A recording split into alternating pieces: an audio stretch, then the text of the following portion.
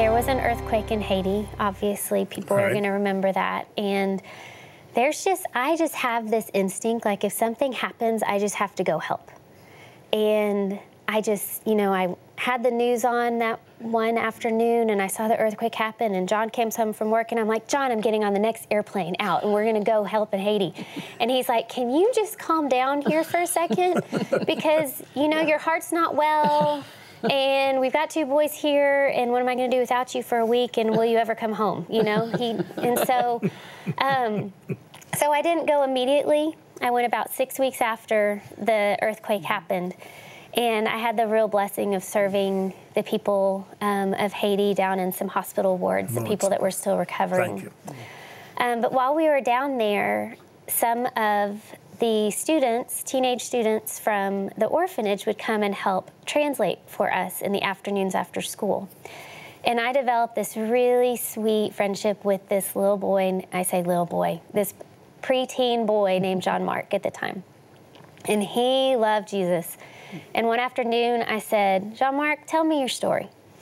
He goes, well, Miss Julie, he goes, my dad left my mom.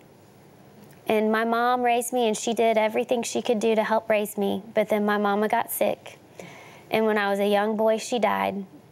And God brought me to this orphanage. And this is where I've spent, most of my life. And he was old enough to remember his mom. He was, I don't know how old he was when his mommy passed, but he had memories of his mama. And so I just, the whole week, we would just banter back and forth. We were teaching him slang language. We were, having a good old time with John Mark.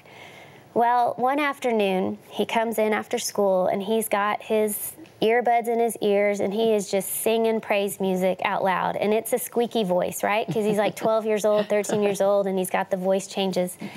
And I just sat him walk and just watched him walk in. And I just got overwhelmed with this sensation because I was believing a lot of lies. I was believing a lot of lies at the time, though still trying to cling to God's word. And it overcome me, and I felt as if the Lord was saying, hey, Julie, you see that teen boy over there? He loves me. And you know what?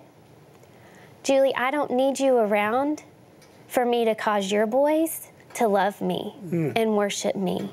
Because that's one of my fears, is that I'll go and my kids won't know who I am, or I will not get to see them come to saving faith. And I just love them so much. And as a mommy, you just want to watch your kids grow up. But that moment was a very big moment of surrender for me, trusting my boys to the hand of God who loves them more than I could ever love them.